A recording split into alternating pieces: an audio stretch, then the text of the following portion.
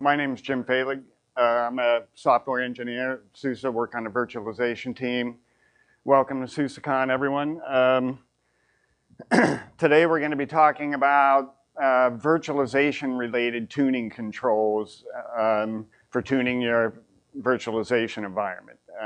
We're not going to talk about general system tuning controls like scheduler and block I/O or the block and network subsystems. But keep in mind that those tunables are applicable along with what we're going to be talking about here today in tuning your system. Oh, and one other kind of warning about tuning: it's difficult and maybe even dangerous to recommend specific tuning settings. Tuning is situational, depends on workload, software components, hardware. So what tuning settings may work in one environment may actually degrade performance in another.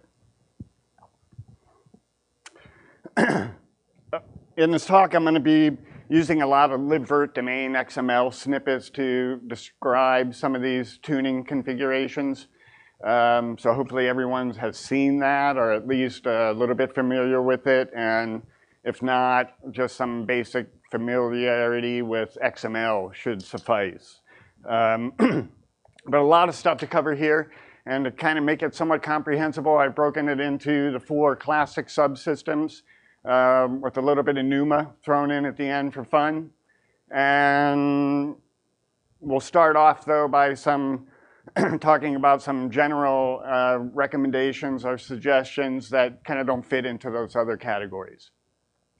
The first one is the only software that should be installed on a virtual machine host is software that fulfills that purpose. Don't install unnecessary things like X in a desktop and these type of things. They consume resources. If they're running, they consume CPU and memory resources, and all software has bugs, so unneeded software brings unneeded bugs. Just don't install it. The second topic here is a little, we've kind of waffled on this, but our current suggestions are to run NTP everywhere. Run NTP in the host and guests. Both KVM and Xen have a pair virtual clock that can be exposed to the guest, but there's some problematic corner cases with those. Things like save a VM, wait an hour or day or week, restore the VM, and all of a sudden time jumps forward by an hour or a day or a week. And NTP can cope with that a little bit better than the pair virtual clock. So yeah, our suggestion these days is to run NTP everywhere. And running virtual machines and the software to manage those requires resources. So make sure you have enough resources for your host. Don't resource starve it. And conversely, don't over-allocate resources to virtual machines, or the host for that matter. And the host, I mean, in Xen, you can kind of control those things. KVM, not so much, but just don't over-allocate your resources. And remove any unneeded devices from your VM configuration. Oftentimes, we create VMs with tools like virt install and other such tools that use a template and maybe have a set of default devices. If you don't need those, remove the things. And last but not least, use pair virtual devices. They perform much better than emulating hardware and software. I'll have a few comments on Xen. Xen is a microkernel that doesn't provide all the services of a general purpose OS. For that purpose, we have SLES that runs in a VM in domain 0, it's called. This VM, like any other VMs, should not have resources over allocated to it. So we recommend, by default, out of the box, the domain 0 will get most of the system memory and a share of all the system CPUs. And we recommend setting that to some explicit number. We can't do it out of the box because it depends on workload. It's really a hard thing to set out of the box. We don't know the size of machines and, like I said, workload running on there. So it's best to just give DOM0 an explicit amount of memory and an explicit amount of virtual CPUs. Xen Store is an integral part of a Xen deployment. It's a service that maintains state and notifications of the system. The access pattern of the Xen Store database is such that it performs better if it resides in memory. So we recommend running that in memory. This is the default in SLES 12. Xen Store database runs in TempFS. But in SLES 11, the SLES 11 users out there, just keep that in mind. You can bind mount the path of the Xen Store database to a RAM disk, and you get much better performance of the Xen Store. And one thing that's really not a guideline, so to speak, but an interesting note is in SLES 12 SP2, we no longer have kernel-xen. PBOps kernels used everywhere where the kernel-xen used to be used. Okay, on to the first of the four subsystems, network.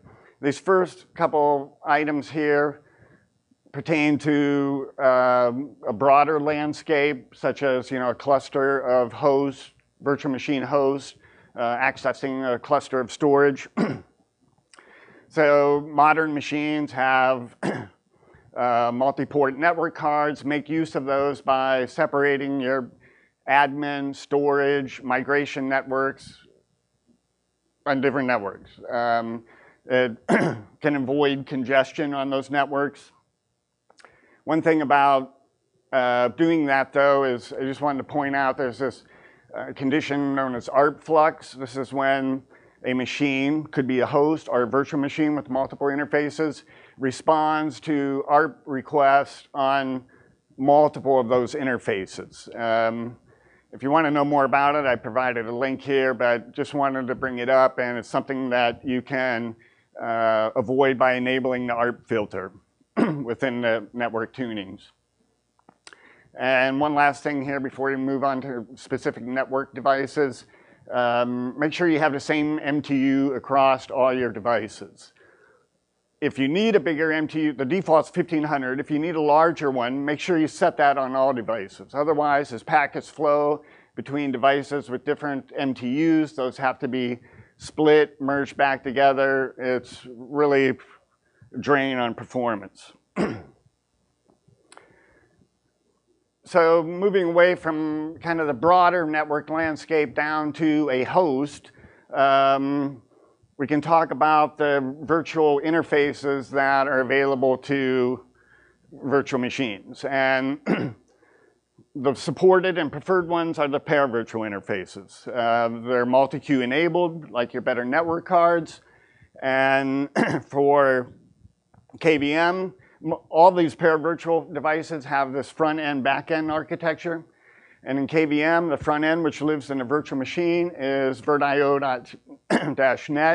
It's backed in the host by the vhostnet backend. There's quite a few tunables here, which we'll talk about in some subsequent slides. For Xen, the front-end device is Xen VIF. In the old kernel, in the old Xen kernel, the back-end device was netback.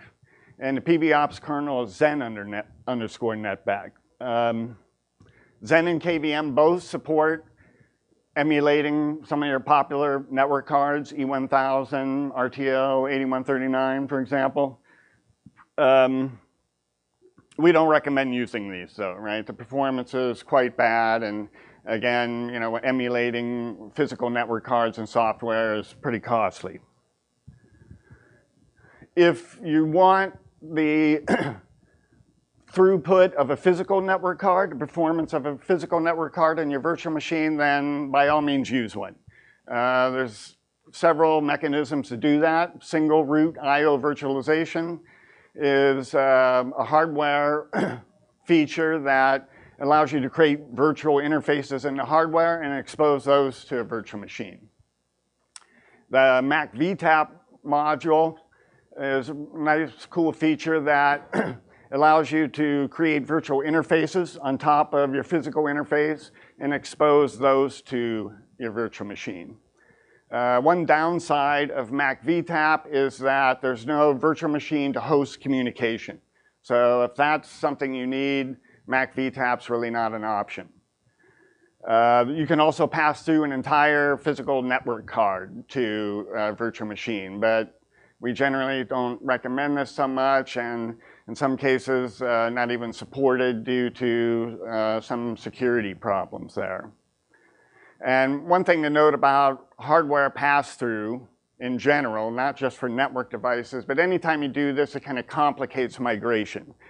If you've given the VM a slice of the hardware and you want to migrate this thing to another host, that host has to have the same hardware, the same device, and the same bus, and the same slot, yada, yada, yada, for this to work. So it really complicates things when you give the virtual machine hardware.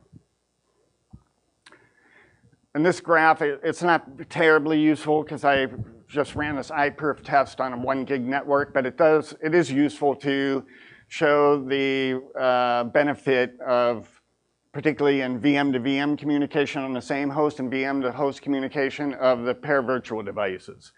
You know, it's easily scales off here. This is 5 gig, but even the E1000, it can easily saturate a 1 gig network. But where these things really shine, the virtual devices, is in VM to VM communication on the same host, like I said, and VM to host communication. The Mac VTAP, as I had mentioned earlier, there's no VM to host path there, so we have a big goose egg for that one. But the VM to VM communication on the same host, Mac VTAP, performs pretty well. It's not quite, you know, has some overhead compared to the pair virtual devices, but does perform well. So I had mentioned that the VirtIO net device has quite a few tunables. I've listed some of these here. Some interesting ones are the first one up here, the IO event FD that's off by default. This is, if you turn this on, essentially it enables another thread in KVM, QEMU, Xen will use this. Xen doesn't actually support any of these settings. On the next slide, I'll show you what it does support. But the IO event FD, if you have this on, it enables another thread in QEMU to handle IO events. And this can reduce steal time and spin lock contention in the VM. So if your VM is experiencing high CPU utilization during I/O, enabling the IO event FD can help you out.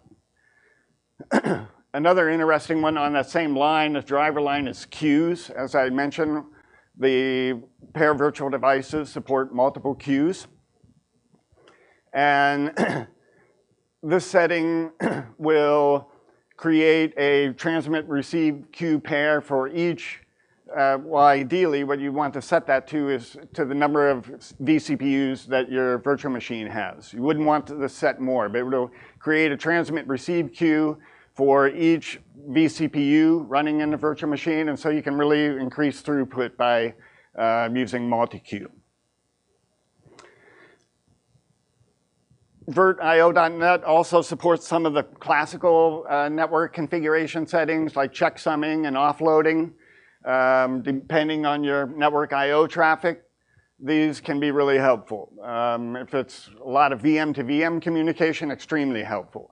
You offload all this checksumming and segmentation to the network card, and in reality, the network card never has to prepare a packet for the wire, so none of this stuff is done.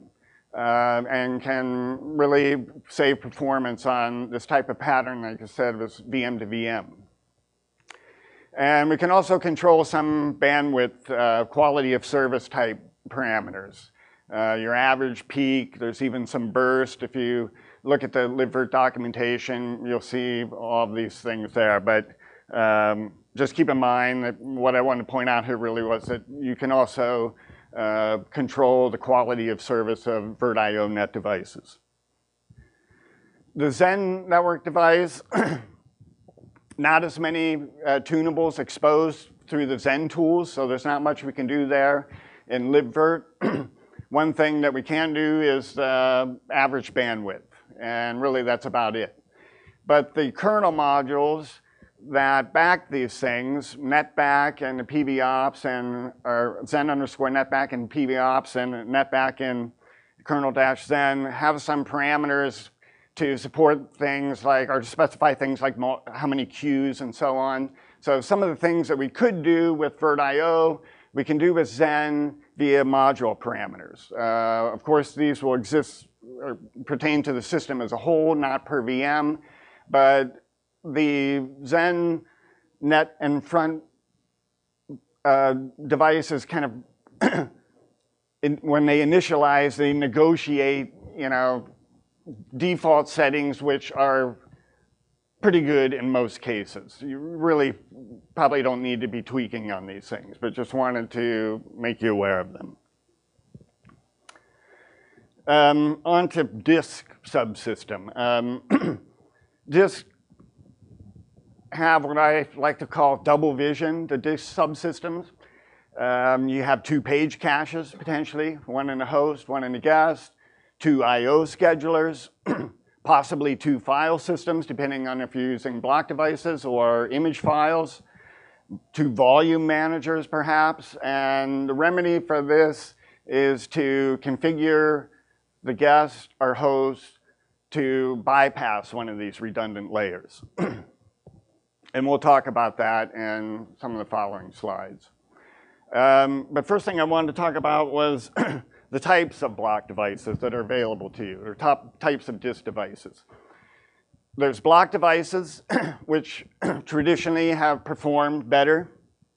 There's been quite a bit of work in the upstream communities to improve the performance of image files. So they're really pretty close now. I'll show you in a couple slides. Nice thing about block devices is system and storage administrators are familiar with these things. There's lots of tools that have been created around them, even entire products. So, people are familiar with managing them. And block devices will eliminate one of these redundant file systems, right? You'll deal with the file system in the guest only and not in the host. Image files are a fair bit easier to deal with. They're easy to copy around, easy to manipulate, we've created whole tool sets like LiveGuestFS to manage image files. There's another nice feature you get with image files is thin provisioning. So, a 100 gig virtual disk may only take up 2 gig of actual space on the host file system. And along with block versus image files, we give you more choices in what format of image files you prefer to use. So certainly the most common, and from what I see most used, is RAW. Again, this has historically been the best performing image format. QCOW2, this is our default now, and if you create a virtual machine with virt install, by default you're going to get a QCOW2 image. The performance of that is increased quite a bit. A lot of upstream work in increasing QCOW2 and kind of getting it up to par with raw images. And a couple of years ago, the QEMU community created kind of a next generation cow format called QED. I haven't seen a lot of use of this yet, but we support it. And we also support VHD, VHDX, and VMDK, but for import and export only. So if you have a VMDK image and you want to use that on Xen or KVM, we recommend using QEMU IMG to convert that to one of these other supported formats that are more performant. On this slide, I wanted to kind of show you how the performance of the image files have really caught up with the performance of block devices these days. So in this case, I'm running this FIO test on the host, directly using a block device on the host. Here I've passed that block device directly into the guest, and these other three are image files of the various formats. And as you can see, these image files really perform nearly as well as the block devices these days, which aren't far off from the host. I think I have some caching effect here, even though I've tried to disable cache in most of these slides you'll see all around. I think I have some caching effect here that I didn't disable. That's an awful big jump in the host and read performance compared to writing to that thing or reading from that device in a virtual machine. So cache modes, speaking of cache, we have several cache modes you can choose from. And which one of these you want to use kind of depends on your workload and perhaps even the type of OS that's running in a virtual machine. The first one is write back. Here the page cache is enabled for both reads and writes are reported completed as soon as the data hits the page cache. So if you are expecting data integrity, your OS better support write back mode. And most OSs do these days. Everything from SLES 11, RHEL 6 on up support write back. And in these cases, if data integrity is important, the OS will send flush commands to flush that data to disk. Write through, the host page cache is enabled for reads and writes, but writes are only reported completed when the data hits the disk. And VMs are informed of no write back cache, so there's no need for them to have to send flush commands to maintain data integrity. Direct sync, page cache is disabled. Writes reported completed only when the data hits the disk. And this mode was kind of the last one added to QEMU. And it's useful for the older guests running in virtual machines that don't support write back. So things like SLES 10 and RHEL 5. The none cache mode disables all caching. It opens a file with ODirect semantics, opens a file or a block device, and guest is informed of write back cache. So again, they're expected to send flush commands to maintain data integrity. And unsafe is just as it sounds. All cache is enabled. Flush commands from the guests are just dropped on the floor. You get really good performance with this at the expense of data integrity.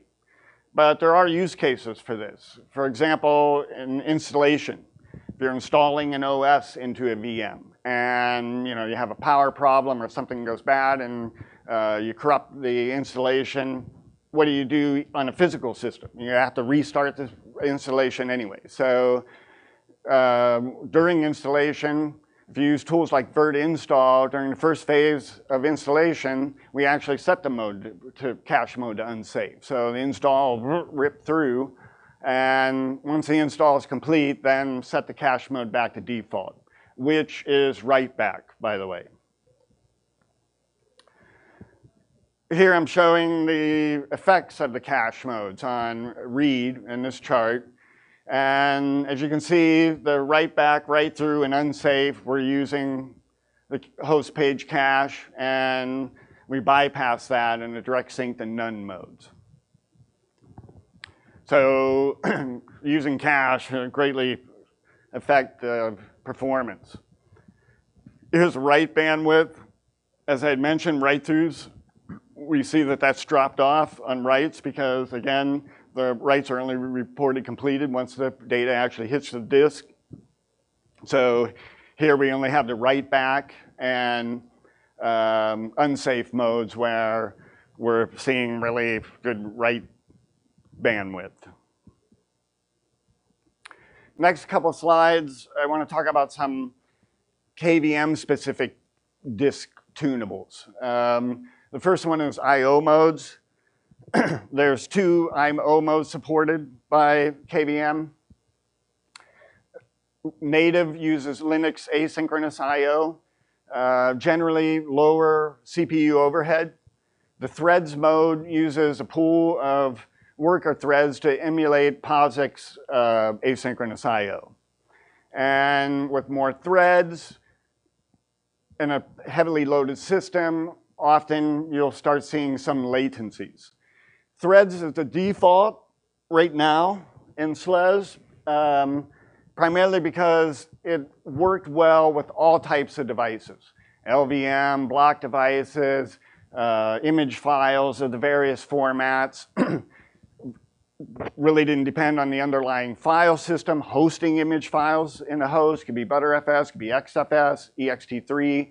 Threads generally worked well regardless of what was backing the disk device. It's the default mode in SLES, but these days, for most of my testing, native generally performs a little bit better. And we've talked about this internally and actually may propose upstream to change this default. And then we would inherit that, in subsequent updates of upstream code. At any rate, I've shown a little example here of how to set that I/O mode. And like I said, the default's threads, but if you find that native performs better for you, then your each VM in your configurations would have to have this little snippet in there.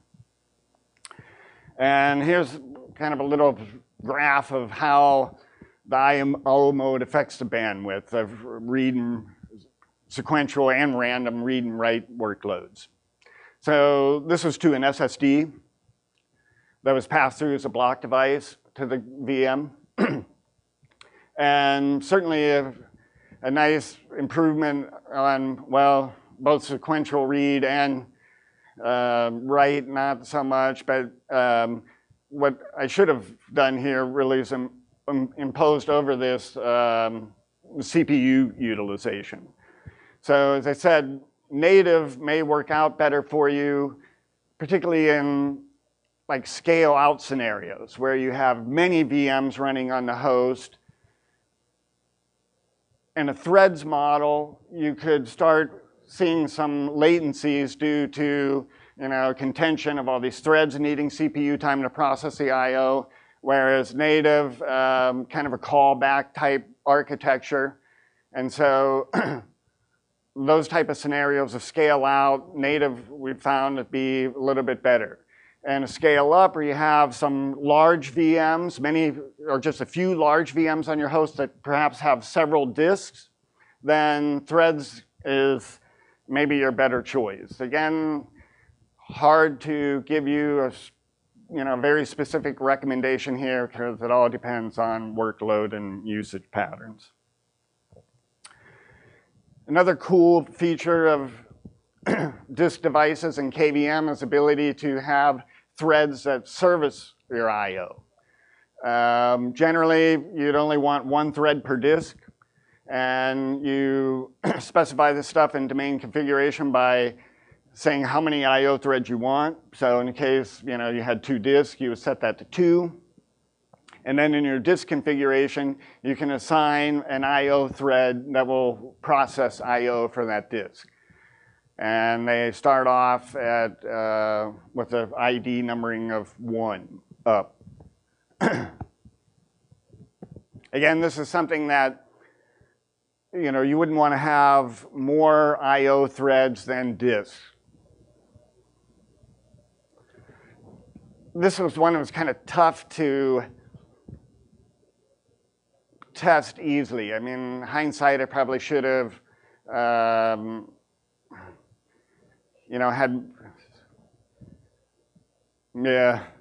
it's one of those benchmarks where I struggled to come up with a good way to show how this affects the system. But at any rate, in this case, again, I just had a single SSD assigned to my VM and assigned that disk, that SSD, an I/O thread, and read performance is certainly much better. Write, not so much. Maybe a more interesting one here would have been to have several disks, no I/O threads, several disks, each with an I/O thread, and combined throughput. The I/O scheduler, as I mentioned back when we first started talking about disk, we have this double vision with I/O schedulers. You have an I/O scheduler in the VM, one in the host. Generally, the scheduler that's best positioned to submit I/O to a disk in the most performant way is the one that's closest to the disk, so the host. It knows the physical characteristics of the disk. It knows how I/O is coming in and out of this disk, so it's best able to accommodate scheduling of that. In fact, in kernel 3.13 and above, virtual disks have no I/O scheduler. And so SLES 12 SP2 and above, if you were to look at the path where you can set and view the scheduler as this SysFS interface, if you were to look at that in a virtual disk, in a virtual machine, it'll be set to none with no option to change it. In kernel 3 or less than 3.13, so SLES 11 SP1 and older, CFQ is your default scheduler for all disks, including virtual disk. And if you look at a virtual disk and SLES 11 or SLES 12 SP1, for example, you would see CFQ, deadline, and no-op as your options. We recommend changing the scheduler to no-op in the VMs. Again, in SLES 12 SP2 and above, this will be default. And then in the host, depends on workload. So in this chart, I have the scheduler disabled or none in the VM, and these settings in the host. And this is an FIO test that's working on a really large data set. And deadline and no-op perform quite well here. This is just one VM.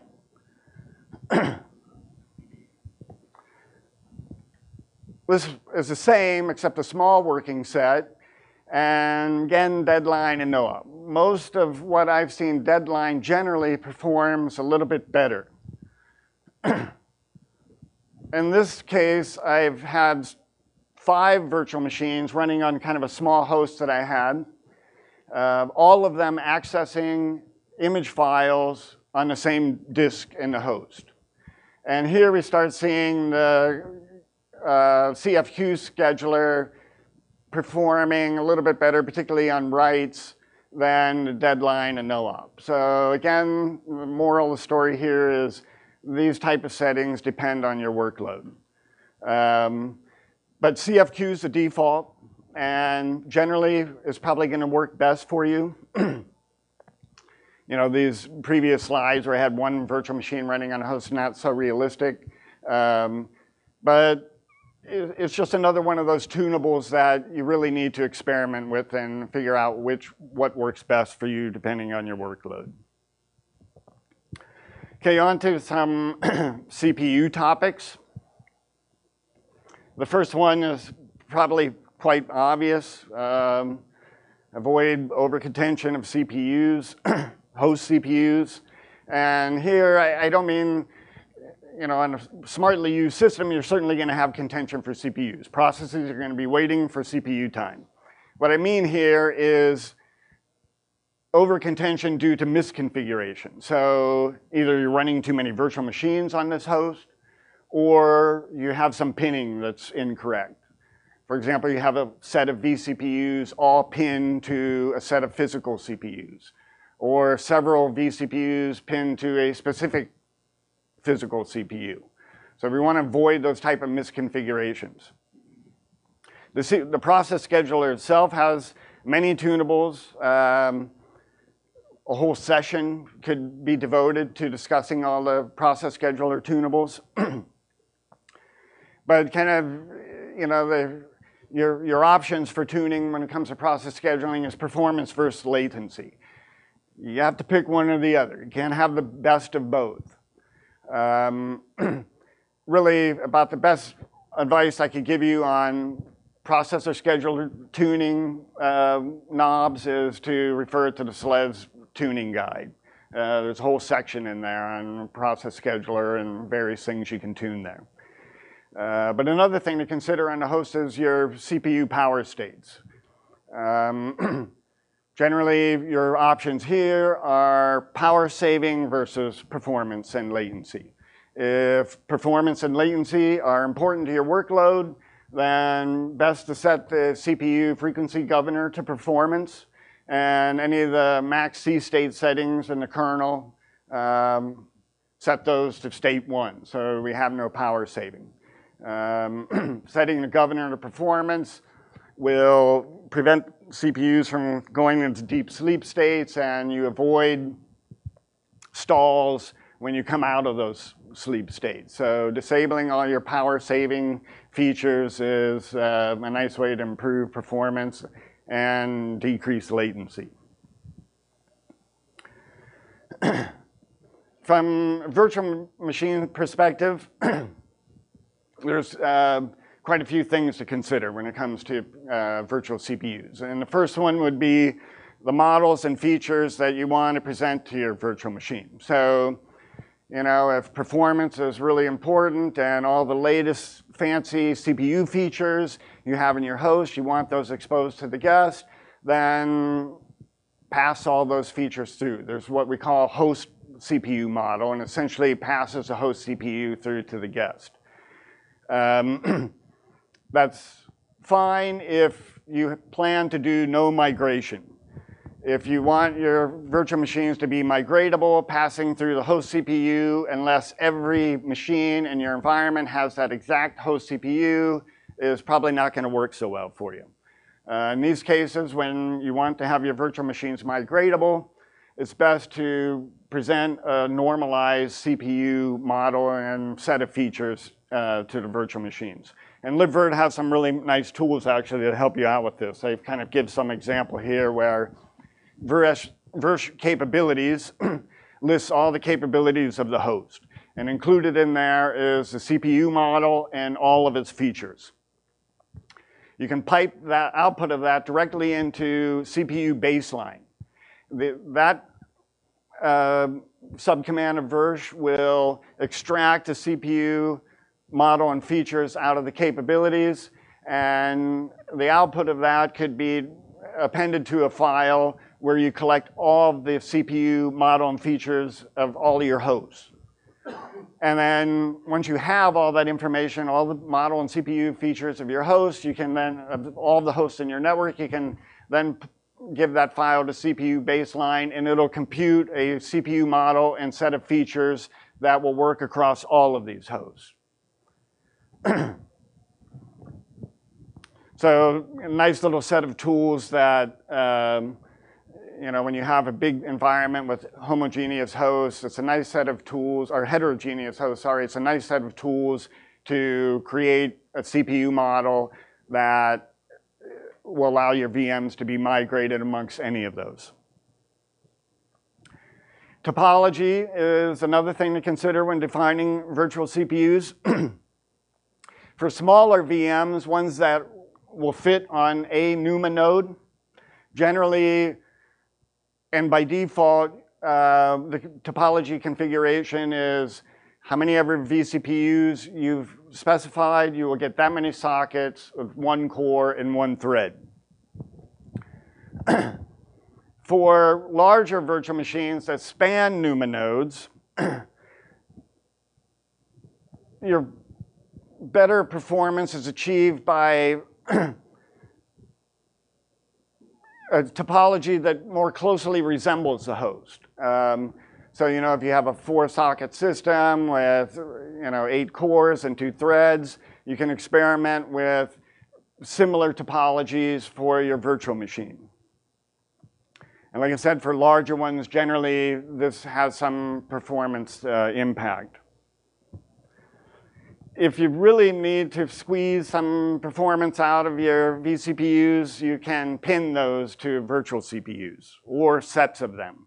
I kind of like the sets approach. It's not as explicit. It's allows the scheduler a little more freedom in how to, oftentimes it can be smarter than you can about how to schedule things. So that's what I'm showing in this example. Here I've pinned vCPU 0 to a set of vCPU 0 through 15. So it could run on any one of those.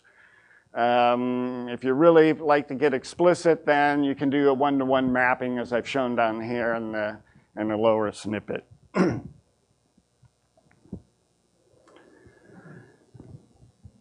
Last topic, as far as tunables on CPU, is controlling a scheduler a little bit from the virtualization tools.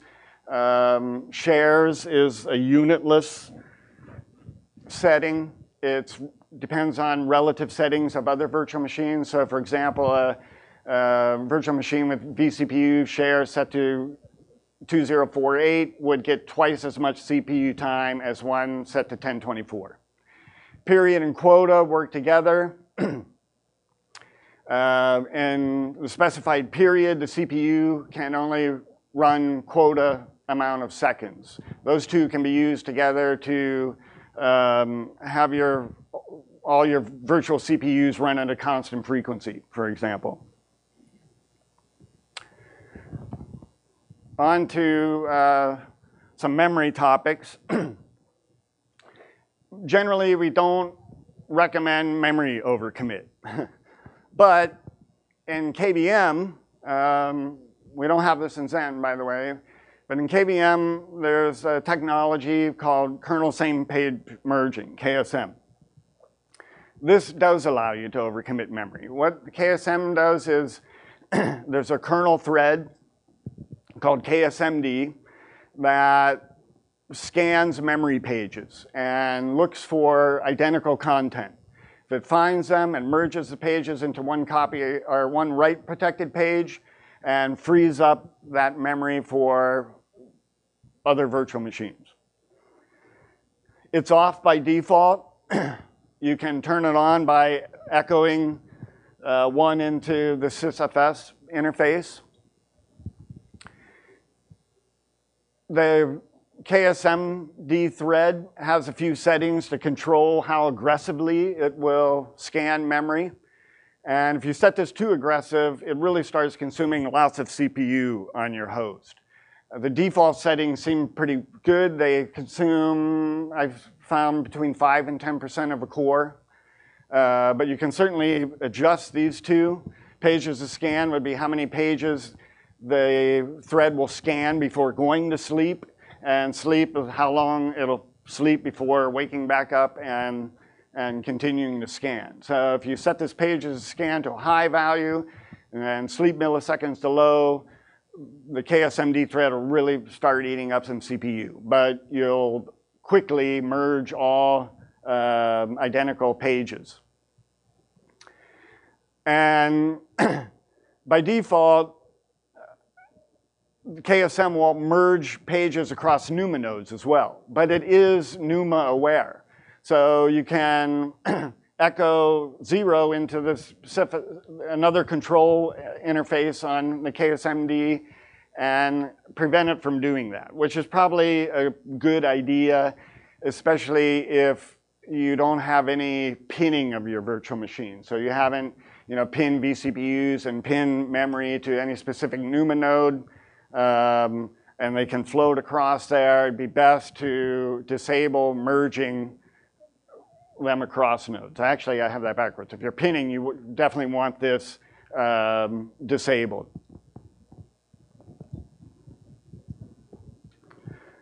In this chart, I've shown a little test I cooked up where I had 25 VMs running on a host and then started the KSMD thread. It only took 2 scans to merge all of those pages. And as you can see from anonymous memory here, I mean, it really about cut that in half. The pages sharing and pages shared is a number that's kind of looks flat there, mainly because they have there was so much memory on this machine. But That's how many pages are being shared, and this page is sharing is how many sites are sharing that. So essentially what you save. And the higher this ratio, the better you're sharing. If you were to test KSM on your system and this ratio is very low, it's probably not worth enabling. You're just wasting CPU cycles with the KSMD thread trying to find pages to merge that it will never find. Page size is another thing that can really affect the performance, memory performance of your virtual machine. So by default, page size in Linux is 4K, but it also supports 2 megabyte and 1 gigabyte huge pages. There's a couple ways that you can deal with page sizes and huge pages in SLES. One of those is transparent huge pages, and as the name implies, it's transparent to processes and workloads running on the system. They don't have to be huge page aware to make use of transparent huge pages. When a process or workload, a VM for example, needs to allocate memory, if huge pages are available, if there's 2 meg pages are available, transparent huge pages will use those. If we can't allocate a huge page, it'll fall back to 4K pages. One thing about using huge pages, if your workload is one that's a characteristics of sparse access, then often this can really degrade performance. So if your workload has such a memory write characteristic, then it's best to disable this thing. Actually, the MongoDB documentation recommends disabling this. So, perhaps a lot of database type workloads have such a sparse memory access that, you get TLB misses anyway, and the extra overhead of dealing with that and with a huge page just doesn't make it worth it. So, if you really want to manage this stuff yourself, you have some specialized workload that is huge page aware, then disable huge pages and take care of all the bookkeeping on your own. Best to allocate huge pages at boot time. You can do that with the huge page size. So you can select 1 or 2 meg or 1 gig and then the number of them. If you allocate at boot time, generally you're going to get them. Memory hasn't been fragmented, and so you can easily have your pages allocated. At runtime, maybe you won't have so much success depending on how much or how many huge pages you want to allocate. If there's memory fragmentation and they can't be allocated, then you're stuck. But generally, if you're going down this path, probably allocate them at boot time. And then in your virtual machine configuration, you're going to have to specify, okay, I want this thing to use huge pages. There's actually some other settings that are available here, like page size. You can use 2 meg and 1 gig pages within the same VM. And there's some extra attributes on the huge page element there that allow you to specify that. You can look at the libvirt documentation, it has plenty of details on huge page usage within virtual machines. A couple items that are more on the virtual machine side with respect to memory. So if you don't want swapping of your virtual machine memory to disk and the host, you can set this locked attribute or locked element in the memory backing config. And if you are using KSM, but you have a virtual machine or workload that you do not want merged, then you can set this no shared pages setting in the memory configuration. There's certainly use cases for that. I mean, I could see, you have a VM that's more security sensitive than others. You wouldn't want those pages to be merged. Okay, the last topic I want to talk about is NUMA. NUMA is always fun stuff. Potentially huge impact on performance. For example, if you have a virtual machine and a vCPU running on node 0, physical NUMA node 0, for example, and it's accessing some data that's local to that node. Next time that CPU runs, it gets migrated over to a different NUMA node. Yet the memory that it was working on is still on the previous NUMA node. Now all of a sudden that vCPU has to incur the cost of remote memory access to get at its working set. So it's these type of things that NUMA can really have an effect on VM performance. So some techniques that you can use to prevent that is, of course, the pinning, which we had mentioned earlier. You can pin vCPUs to physical CPUs on a particular NUMA node or a set of them, as I prefer. You can also pin memory using a NUMA tune element, so you can say which NUMA node I want this memory to come from. And one note about NUMA is in SLES 12, we have an auto balancer that tries to balance, tries to place CPUs closest to the memory that they're accessing. So as the system's working along, the balancer does all this bookkeeping and says, aha, I want to get this CPU on this node so that where its memory resides. And this auto balancer, again, would be something that's running in the VM and in the host. Anytime you start doing this type of pinning on the host side, you've balanced. You are explicitly doing the balancing. So you don't want the NUMA auto balancer on the host getting in your way. And you can disable it by echoing 0 into that procfs path.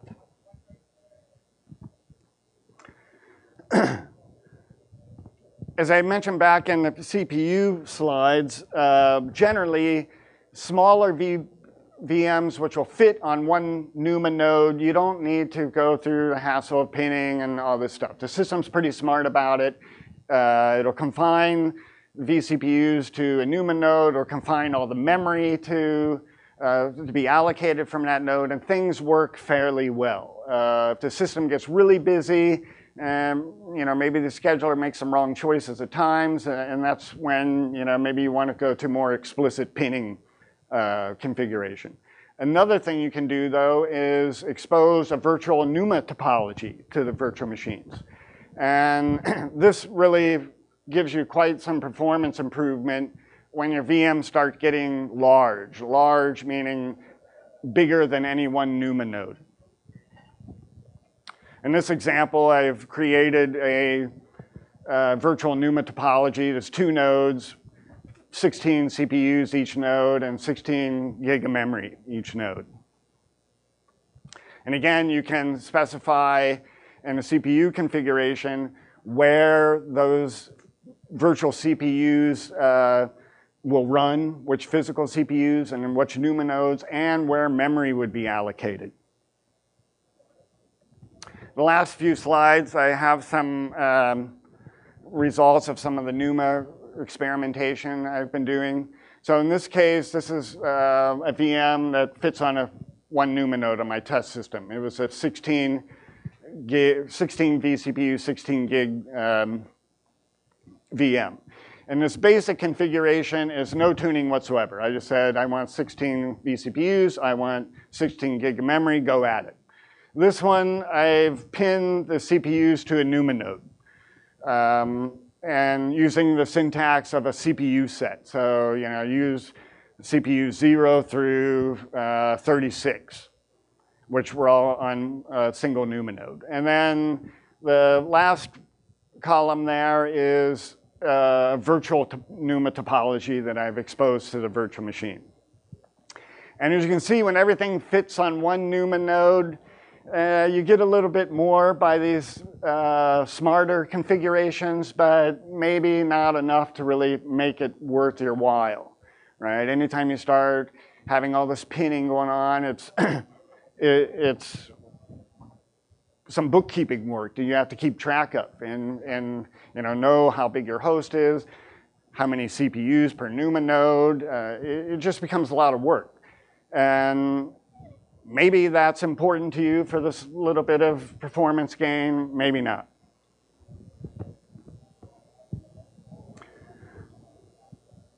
When you get to a larger VMs, a span NUMA nodes, these things can really have some impact, right? In this case, I have a 72 vCPU guest with 64 gigabytes of memory. And again here, no pinning, no virtual NUMA, no anything, just throw the thing out there, let it run. And here I've carved up this VM with a virtual NUMA topology that kind of maps on top of the physical one. And particularly for read bandwidth here, I mean, nearly twice. So in these cases where you have these really large VMs that span NUMA nodes, it does make sense and could be well worth your time to cook up a little more sophisticated configuration than just allowing the system to do it all for you. And these last few slides, I wanted to kind of show the performance of a NUMA test on a physical machine and then on a virtual machine with the virtual NUMA topology. So, how does virtual NUMA compare to physical NUMA? This machine was 144 CPUs. I forget the amount of memory on this machine, maybe 128 gig. And the virtual machine, I presented a similar topology to it. It had 4 virtual NUMA nodes, 36 vCPUs per node, and had the system memory kind of carved amongst those physical NUMA nodes. And this test here is actually comes in a perf tool. It's perf bench NUMA. You could just install perf on your machine and run this tool yourself. And this one is showing local versus remote access. So this test will run on a CPU and access memory local on a local node, and also access memory on a remote NUMA node. And as you can see, the virtual NUMA case is pretty comparable to the physical side. There's been a lot of work in upstream QEMU/KVM over the recent years to, one, even provide this virtual NUMA feature, and two, really improve it. It's come a long way. Here I'm kind of a same comparison, physical NUMA versus virtual NUMA, but memory bandwidth under different types of workload scenarios. So this N by M notation on the right is processed by threads. So in the first case, the blue bar here is 8 processes, 1 thread. Second one process, 8 threads, and so on. These things the processes in this case are all isolated, working on isolated data, where the threads are working on common data. So the next chart, actually, I'll show some convergence stuff that is quite interesting with respect to these process versus threads. But again, the point here is that our virtual NUMA performs nearly as well, or at least not significantly different than a physical NUMA system. So I think this is my last slide, which is good because I'm out of time. This is showing convergence latency. Convergence is when the system gets the balancing of processes and threads with NUMA nodes where they're accessing memory into what's considered a perfect state. And hard for me to explain that. I guess the scheduler and the balancer have got to a point where processes and threads are running on a node that also contains some memory they're working on. And in these cases, processes which are isolated from each other and working on some set of data, you'd expect those to converge quite quickly. And we can see that here, how the multiple process workloads converge pretty quickly. And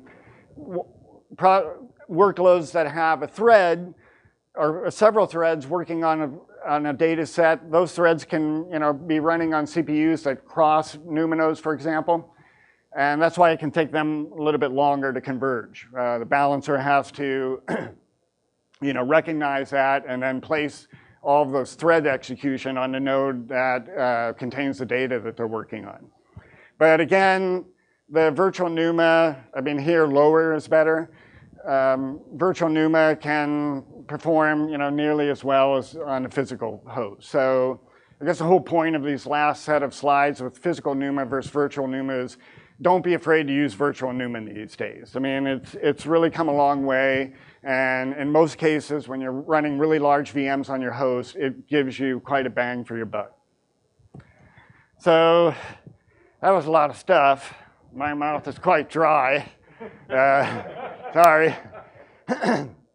But if you have any questions, I'm happy to answer those. And also, I'm here all week in the technology lab. We have a virtualization booth. Feel free to stop by if you have some questions that maybe require some further discussion, or I wasn't very clear here, which very well could be the case. But yeah, feel free to stop by and see me in the technology lab if you have anything to talk about with respect to virtualization and NUMA and vNUMA and so on. Thank you.